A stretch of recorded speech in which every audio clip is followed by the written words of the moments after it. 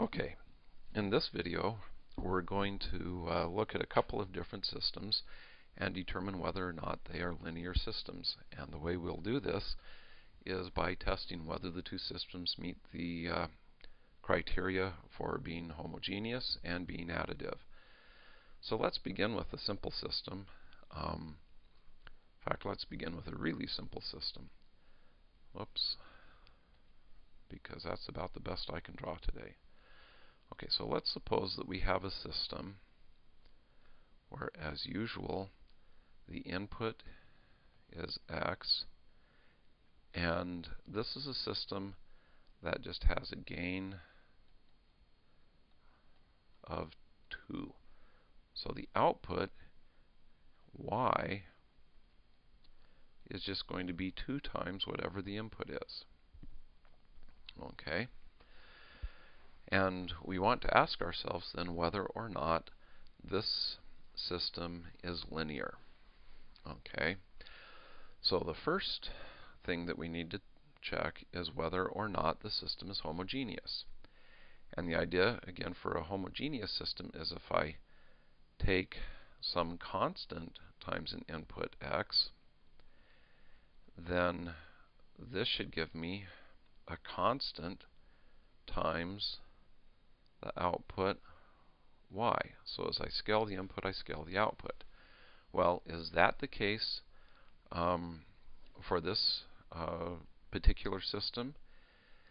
If I put ax of t, so if I put this value into this system, it's going to have a gain of 2. So let's see how best to represent this. So, well, let's suppose that ax of t goes in. So it's going in. And then the thing that comes out is going to be 2 times the input. So it's going to be 2 times ax of t. Okay? So again, if I'm putting ax of t into the system, then the thing that comes out of the system is 2ax of t. Now, is this guy, what we have to ask ourselves now, is this guy equal to, that's a curved equal sign with a question mark, to a times y of t? Okay, well, when I put x of t into the system, I got 2x of t out. So I can actually take this 2ax of t and write it as a 2x of t. Right? Everybody believes that from algebra. And you'll notice now that this part of the system, or this part of the output, is the same as what I defined here as y. So this is indeed equal to a y of t. Okay, so what this says is, yes, if I put ax of t in, then I get a y of t out. Okay, so the system is homogeneous. So in fact, we'll just over here, homogeneous. We'll give this a big check mark because we've shown that it's true. Okay, so now we need to find out, is the system additive? So we'll tidy up some of this mess here.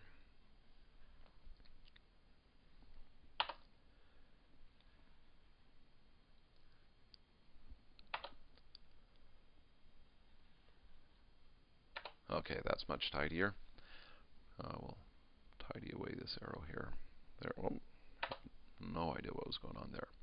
Okay, so the next question we need to ask is this system additive? Okay, so the idea here is we're going to put a signal x1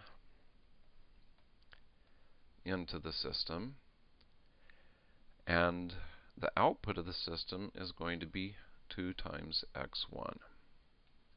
Okay, we'll put a different signal x2 into the system, and the output of the system will be 2 times x2. Okay, and we'll call this y1 because this is the response to x1, We'll call this y2 because this is the response to x2. Now the question we ask is if we put x1 plus x2 into the system, what comes out? Okay, well, so conceptually you think about this guy. It goes into our system, and out pops 2 times the input, so that would be 2 times x1 plus x2. Okay, and now the question we have to ask is whether this is equal to y1 plus y2. Okay, so again, this is the big question.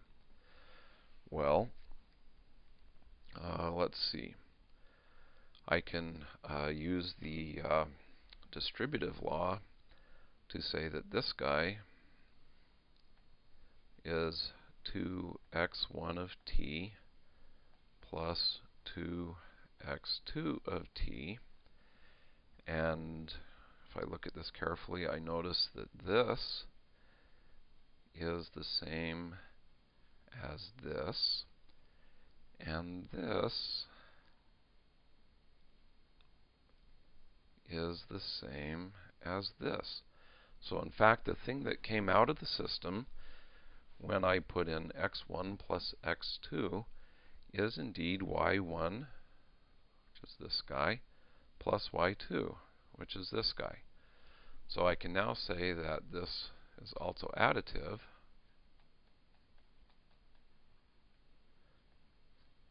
and since it's both homogeneous and additive, I can say that a system that has a gain of 2 is a linear system.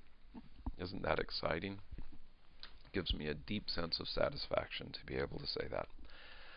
So we'll actually stop this, or this will be the end of this video, and we'll do another example in the next video of testing homogeneity and additivity to determine if a system is linear.